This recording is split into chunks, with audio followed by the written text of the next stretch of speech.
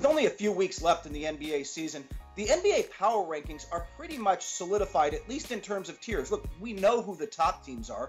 We know where the Knicks are.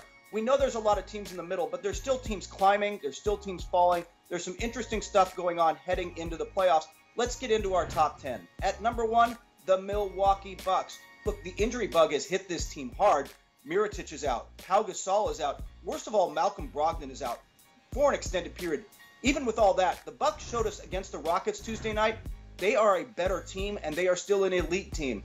Number 2, the Golden State Warriors. You know, that ugly loss to Dallas on Saturday, consider that a reminder how much Steph Curry means to this team. He sat that game out for rest, and they fell apart on offense.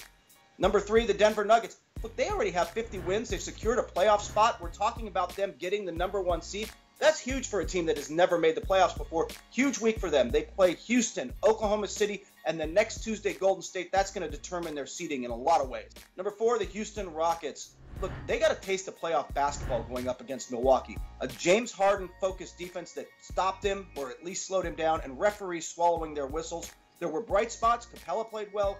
Chris Paul played well. But they're going to need more if they're going to win second and third round playoff series and really challenge the Warriors.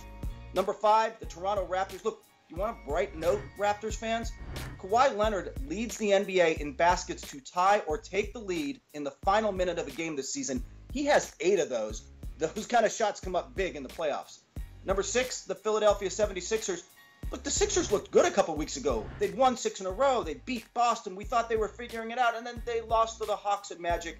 They're still a little bit up and down. That lack of a bench is still making them inconsistent night in and night out, and it's concerning going into the playoffs. Number 7, the Portland Trail Blazers. Sadly, I fear this is the highest Portland ever gets in these rankings for the rest of the season. Losing Yusuf Nurkic for the rest of the season is huge. They're still without C.J. McCollum. They've just been hit too hard by the injury bug. Number 8, the Utah Jazz. You know, they've won 7 of 8 with the best defense and the second best offense in the NBA over those 8 games, but don't read too much into it. They're just playing a soft part of the schedule. They're taking care of business, but they are winning, and that's a good thing for momentum heading into the playoffs.